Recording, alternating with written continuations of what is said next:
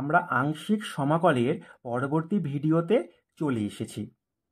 এই ভিডিওতে আমরা দেখব ইনভার্স ত্রিগোনোমেট্রিক ফাংশন অর্থাৎ sign inverse x, cos inverse x অথবা লগারিদমিক ফাংশন অর্থাৎ লগ এক্স বা লগ অফ কোনো ফাংশন, এই টাইপের ফাংশন থাকলে তার ইন্টিগ্রেশনকে আমরা খুব ইজিলি কিভাবে সলভ করতে পারবো।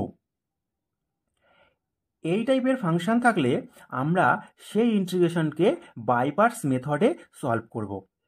এবার তোমরা বলতেই পারো যে আমাদের বাই পার্টস মেথডে সলভ করার জন্য দুটো ফাংশন লাগে, একটা ইউ আর একটা ভি।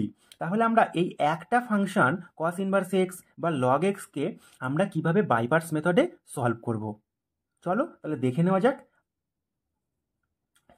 এখানে দেখো আমি কি করেছি, কস ইনভার্স এক্স ছিল, এটাকে কস ইনভার্স এক্স ইন্টু 1 করে নিয়েছি। তাহলে আমার কস ইনভার্স এক্সই থাকছে, ঠিক আছে। এখানেও দেখো লগ এক্স ছিল, লগ এক্স ইন্টু 1 করে নিয়েছি, তাহলে লগ এক্সই থাকছে। এইভাবে আমাকে এই একটা সিঙ্গেল ফাংশনকে ডবল ফাংশনে আমরা কনভার্ট করে নিলাম। এইবার আমার প্রশ্ন হচ্ছে যে আমি কাকে ইউ ধরবো, কাকে ভি ধরবো। এই বাই পার্টস মেথডের স্টেপ 1-এর যে আমি ভিডিওটা করেছিলাম সেখানে আমি বলেছিলাম যে আমার বাই পার্টস মেথডে মেন কাজই হচ্ছে ইউ আর ভিকে চুজ করা। ইউ আর ভি যদি আমরা ঠিকঠাকভাবে চুজ করতে পারি আমরা প্রবলেমটা খুব ইজিলি সলভ করে ফেলতে পারবো, না হলে কিন্তু প্রবলেমটা কমপ্লিকেটেড হয়ে যাবে অর্থাৎ কঠিন হয়ে যাবে। তা এই ভিডিওতে এই ধরনের ফাংশন যদি থাকে কস ইনভার্স এক্স বা লগ এক্স বা সাইন ইনভার্স এক্স, তাহলে আমরা ইউ আর ভি কিভাবে চুজ করব। আমরা দেখো এই কস ইনভার্স এক্স বা লগ এক্স এই ধরনের যে ফাংশনগুলো থাকবে সেইগুলোকে আমি ইউ পুট করে নেব, আর ইন্টু 1 করেছিলাম 1টাকে ভি পুট করে নেব। তারপর আমরা বাই পার্টসের যে রুলস ছিল সেই রুলসে বসিয়ে দেবো, তাহলে আমার প্রবলেমটা খুব সলভ হয়ে যাবে। কেউ যদি এই ভিডিওটি নতুন দেখো তাহলে তোমাদের বুঝতে একটু অসুবিধা হবে যে বাই পার্টস মেথডের রুলসটা কী ছিল, আমরা সেখানে ইউ আর ভিকে কীভাবে চুজ করেছিলাম, ইউ কি ভি কি। তোমরা কি করবে, আমার আগের ভিডিওটা দেখে নেবে, তাহলে পরে এই ভিডিওটা তোমাদের কাছে খুব সোজা হয়ে যাবে, ঠিক আছে। তাও এই ভিডিওতে আমি আরেকবার রিপিট করে দিচ্ছি, ইউ হচ্ছে আমাদের ফার্স্ট ফাংশন, ভি হচ্ছে আমাদের সেকেন্ড ফাংশন। এই ইউ আর ভি চুজ করাটাই হচ্ছে আমার এই বাই পার্টস মেথডের মেন কাজ। চলো এই ভিডিওতে আমি তোমাদের এই প্রবলেমটা সলভ করে দেখাই, আর বাকি এই প্রবলেমটা আমি পরবর্তী ভিডিওতে তোমাদের সলভ করে দেখাবো। তা আজকে আমি সলভ করতে চলেছি integral cos inverse x dx. তাহলে দেখো কি করলাম, কস ইনভার্স এক্স ইন্টু 1 করে নিলাম। আমি এখনই কি বললাম যে আমি ইউ ইকুয়াল টু ধরবো যে ফাংশনটা থাকবে সেইটা অর্থাৎ cos inverse x, R V equal to ধরবো 1, ঠিক আছে। এইবার তাহলে আমাদের বাই পার্টসের ফর্মুলাটা কি ছিল, বাই পার্টসের ফর্মুলাটা ছিল U dot V dx equal to ছিল you into integral V dx minus integral ddx of you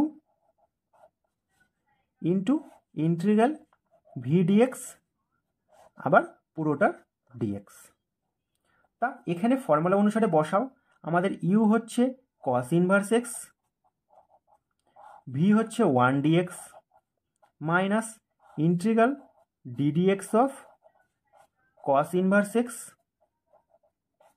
into integral 1 dx আবার পুরোটার ডিএক্স, ঠিক আছে। এবার তাহলে আমরা করি, দেখো cos inverse x into 1-এর integration হচ্ছে এক্স। এই 1-এর ইন্টিগ্রেশন এক্স কেন হলো এটা যদি তোমরা না জেনে থাকো তাহলে আমার এই চ্যানেলের প্লে লিস্টে যাবে, সেখানে গিয়ে দেখবে ইন্টিগ্রেশন ফর্মুলা বলে একটা প্লে লিস্ট আছে। সেই প্লে লিস্টে গেলে তোমরা বুঝতে পারবে যে 1-এর ইন্টিগ্রেশন কেন এক্স হলো, ঠিক আছে। চলো তারপরে minus integral cos inverse x এর ডেরিভেটিভ কি হয়, -1 by root over of 1 minus x square into 1-এর integration x dx, ঠিক আছে। আমি এখানে এক্সটাকে আগে লিখে নিচ্ছি, এক্স কস ইনভার্স এক্স মাইনাসে মাইনাসে plus integral x by root over of 1 minus x square dx. দেখো এখানে আমার 1 মাইনাস এক্স স্কোয়ার আছে। এই টাইপের টার্ম যদি কোনো ইন্টিগ্রেশনের মধ্যে থাকে তখন আমরা কি পুট করি? তখন আমরা পুট করি x equal to sine theta. তোমরা যদি এই চ্যানেলে কেউ নতুন হও তাহলে আমার আগের ভিডিওগুলোতে যাবে, সেখানে গিয়ে দেখবে যে 1 মাইনাস এক্স স্কোয়ার থাকলে কেন এক্স ইকুয়াল টু আমরা সাইন থিটা পুট করি, এটার ডিটেলস এক্সপ্লেনেশনটা সেখানে আছে।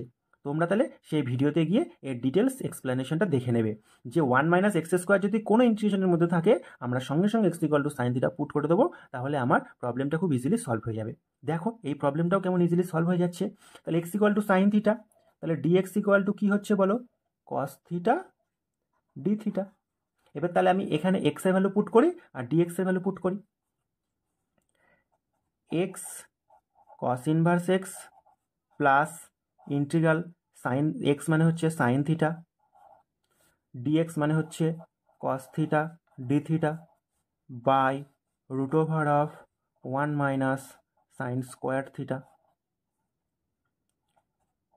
X cos inverse x plus integral sine theta into cos theta D theta R 1 minus root over of 1 minus sine square theta মানে হচ্ছে cos theta. তাহলে cos theta cancel হয়ে গেল। তাহলে কি পড়ে থাকলো?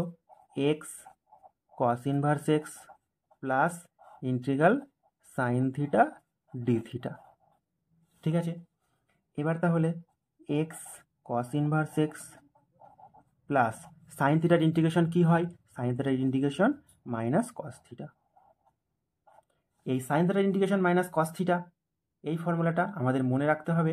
যদি তোমরা কেউ মনে না রাখতে পারো তাহলে আমার চ্যানেলে দেখবে ওই ইন্টিগ্রেশন ফর্মুলা বলে একটা প্লেলিস্ট আছে, সেখানে গিয়ে এই ফর্মুলার একটা ভিডিও করা আছে।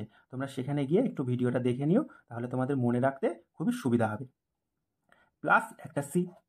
ঠিক আছে, তাহলে x cos inverse x minus cos theta plus C. আমার প্রবলেমটা তো শুধু এক্স দিয়েছিল, তাই না? তাহলে কিন্তু আমার এখানে অ্যান্সারের মধ্যে কস থিটা চলে আসলো। তাহলে আমার কস থিটার ভ্যালু বসাতে হবে।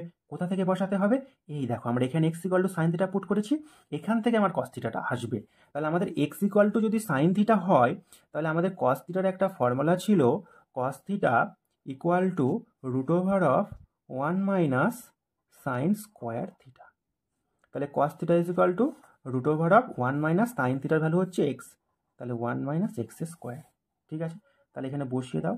তাহলে x cos inverse x minus root over of 1 minus x square plus C.